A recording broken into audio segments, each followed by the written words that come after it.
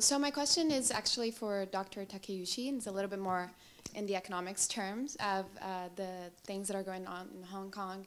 And Hong Kong seems to be a very crucial part of Chinese economics, and the protests do cause some economic instability for Hong Kong, for China in general.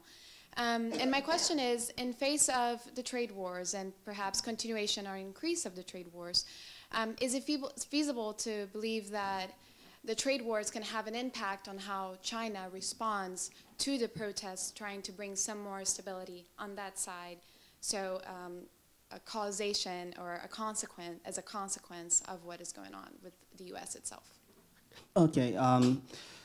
So I think that the question is about how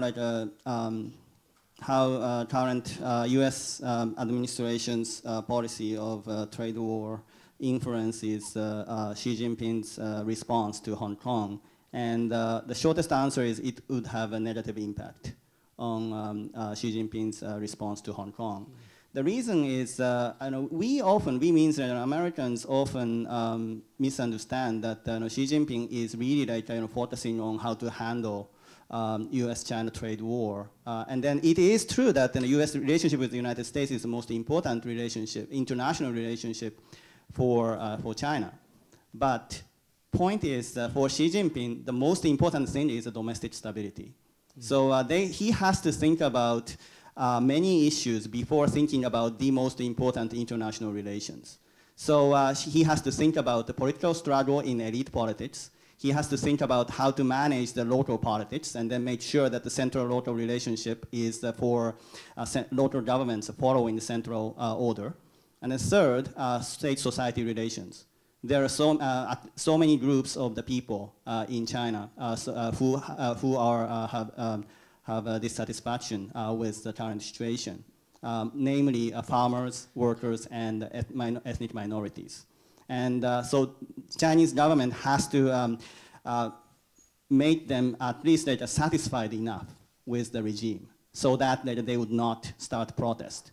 And then next is Hong Kong.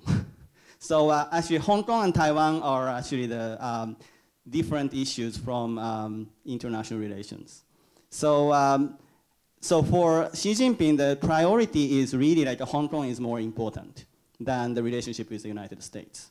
So now Trump is really giving the pressure to Xi Jinping administration. So it's like from the Xi Jinping's perspective, it's like one more troubles are added. But still, it's more important to maintain the stability in Hong Kong. And then it's a very difficult thing. One thing that I would add is actually the current US policy towards China is really empowering nationalists in the elite politics of Beijing. And then this is actually a bad news for Beijing because nationalists are facing the internationalists. And the internationalists are the ones who are really appreciate the more cooperative foreign policy. So in that sense, now internationalists in Beijing are very really undermined because of the Trump's policy toward China. And then so in that sense, so overall, I think that the US-China trade war has a negative impact on Xi Jinping's options to handle protests in Hong Kong. Dr. Wilson with the last words.